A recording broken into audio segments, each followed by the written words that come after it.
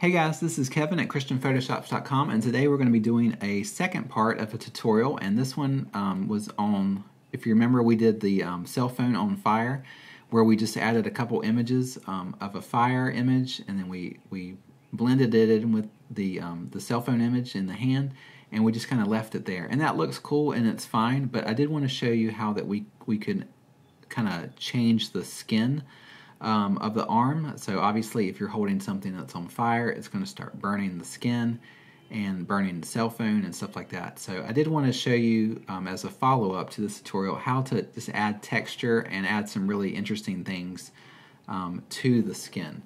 So all of our pictures are available on ChristianPhotoshops.com. So if you just go to the website and click on the free stock images button, there's hundreds of images. You're welcome to download those and practice with them and play with them and follow the tutorials with them. So I hope you take the chance to just download the images and play with them. So I'm going to use some pictures directly from our website, and we're going to see what happens when we add it to the texture. So here's one, for example. This is just a picture of an old rotten tree, just has been eaten away by bugs and all kinds of stuff. So I took this picture and didn't know what I would use it for, so let's try using it today. So what we're going to do is bring it in to our fire image and just put it right over top of it. And when you use your blend modes, all kind of things will happen. So this is your normal blend mode, which means it's just displaying it normally.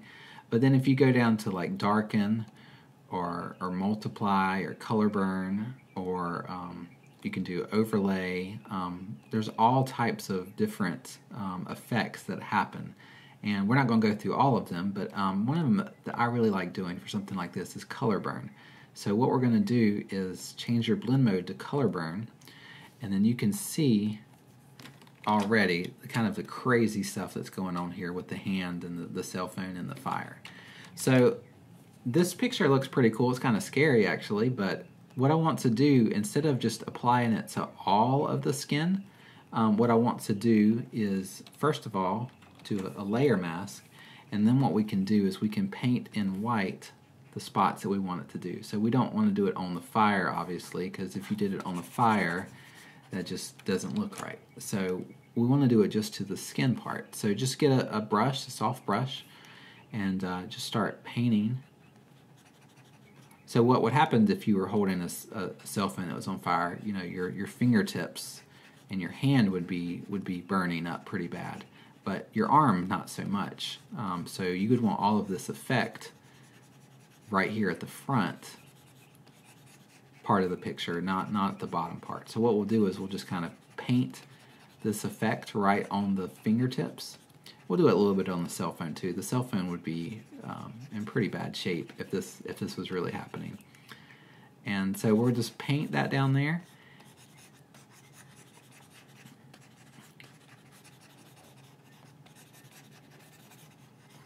There you go. So this is just a regular picture of an old rotten tree. You can use any picture you want to.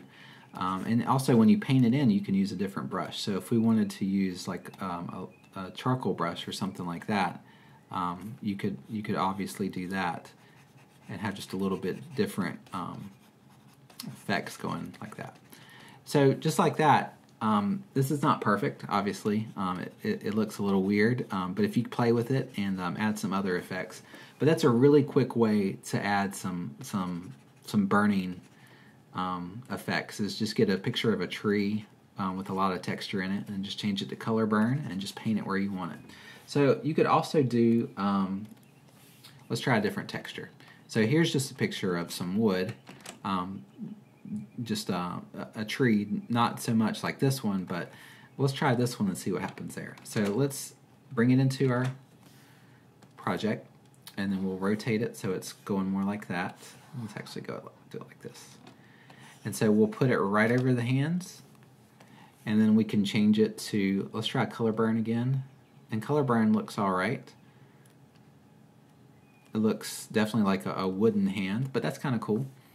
And so let's try that one, or let's do it multiply. Let's try multiply. Multiply looks pretty interesting.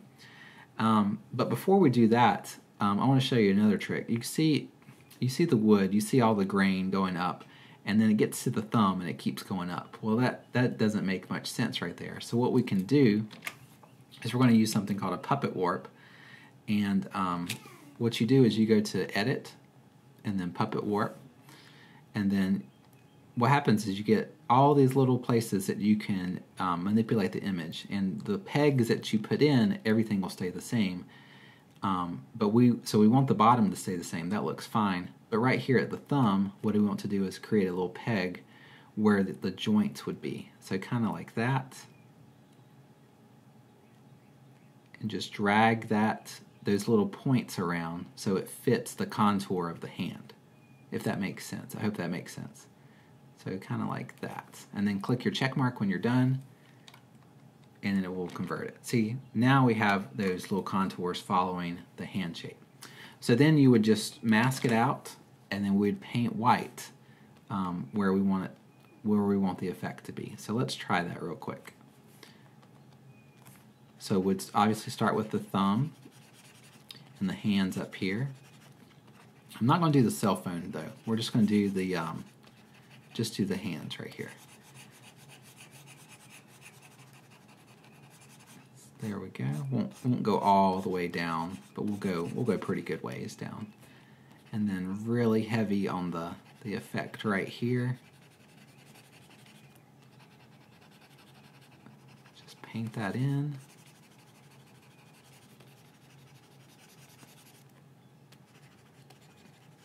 And then if you accidentally go like onto the cell phone or somewhere you don't want to go, you can always just change your brush to black and just paint that away. All right, there you go. So now you got like kind of a wooden hand holding the fire, which would be really scary. That's pretty neat effect there. And you can also blend effects. So we had our original layer with the color burn, and you could combine both of them. Or you could change them both to multiply or both to overlay or whatever you want to do. But just play with the textures, play with the blending modes, and you can get some really neat effects when you do that. So that's the tutorial. I hope you enjoyed it. I hope you learned something from it. Go and take some pictures of some fire and your hands and some textures and blend them all together and see what you come up with. And I'd love to see them. So if you want to share them with me, post them on our Facebook page.